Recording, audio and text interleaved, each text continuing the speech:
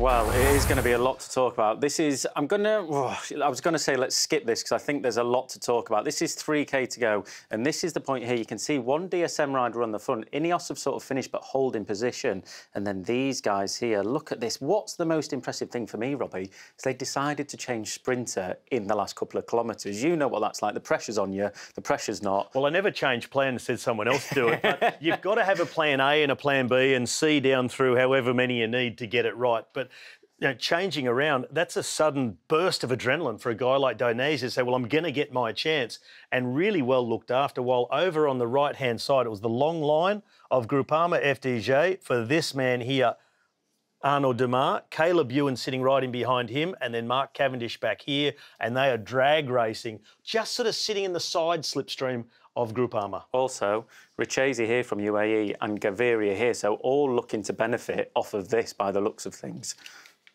So, oh no, we'll just skip to the heli shot, I think, from the overhead thing, because we have a lot to dissect during this. So this is coming in, I think it's roughly around 500 metres to go. We're going to move round to the left-hand side now, but this is the point here. So that is the last man. I think that's Ballerini there. That's Cavendish sprinting to get on the wheel.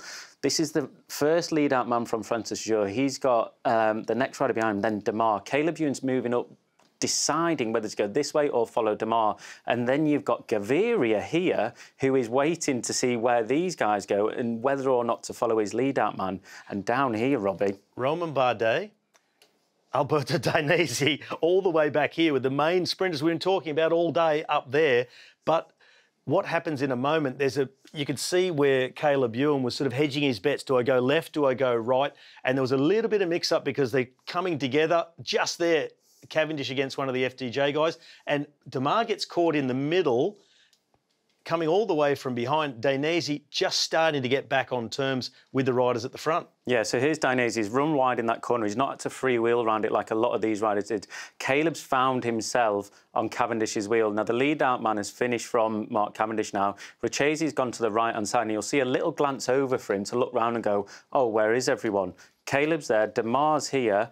I think that's Gaviria there, and this is the point where it all starts to get very messy. No one wants to start their lead-out that early. Richesi's done now, and Demar already starting his sprint, and he's got Gaviria glued to his wheel. Yeah, so Demar started early. He stated this morning, I like a long sprint. So he sees some space and he says, well, I'll get out now while the getting's good. Gaviria, he's tracked him. He's right in the wheel of Demar with a free lead out. Dainese, he's still behind Gaviria, but slightly boxed in behind Consoni, and the other side, the lead-out men coming back.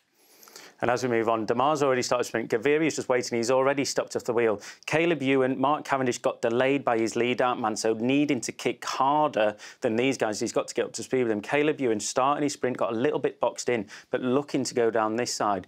And then you've got the eventual winner here, just looking for that gap to go through still. And look how the gap opened up, but he started to ride into the slipstream. Slingshots over Consoni, who goes to the right. Dainese now comes around the outside, so he didn't really ever pick up the slipstream of Gaviria, but just like out of a cannon, he came over the top at the end, and he made up 2 lengths in 20 metres. That's got to be a speed differential of about 2 or 3k an hour at least. I think the most crucial part for me is coming round this corner. If we watch it, I'm going back a little bit here, but if we watch coming round to this corner, you can see the lead-out man of Cavendish is going.